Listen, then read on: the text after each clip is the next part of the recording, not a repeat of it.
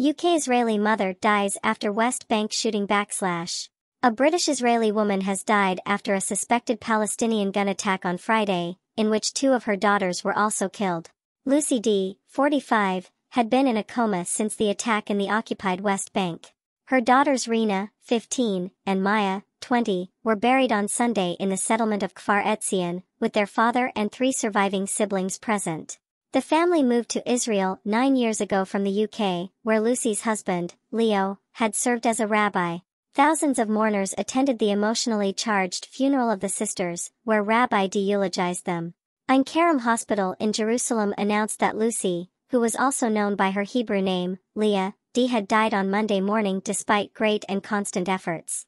Speaking hours after his wife's death, Rabbi D said, "My beautiful wife, Lucy, and myself tried to raise our children with good values and to do good and bring more good into the world," calling the attack pure evil.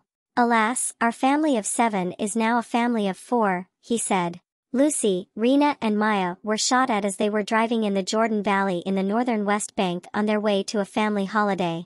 Their vehicle crashed and the gunman went up to the car and opened fire on the women at close range," Israeli media quoted investigators as saying.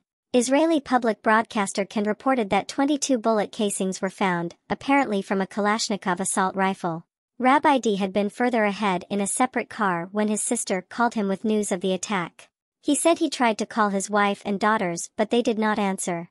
He then saw a missed call from Maya from the time of the attack. He said another daughter who was with him saw a photo posted on Instagram by the driver of a car which passed the attacked car and they recognized one of their suitcases on the back seat of the vehicle. The emergency services were already at the scene of the attack, near the settlement of Hamra, when he got there. Israeli Prime Minister Benjamin Netanyahu tweeted that he sent his heartfelt condolences to the D family on the death of the mother of the family, Leah, Lucy, who was murdered in the severe terror attack in the Jordan Valley. Radlett United Synagogue in Hertfordshire, to which the Ds had belonged, said the community was devastated at the terrible news of Lucy and her daughter's deaths. "We and the world have been robbed of their presence, but their light can never be extinguished," it said in a statement.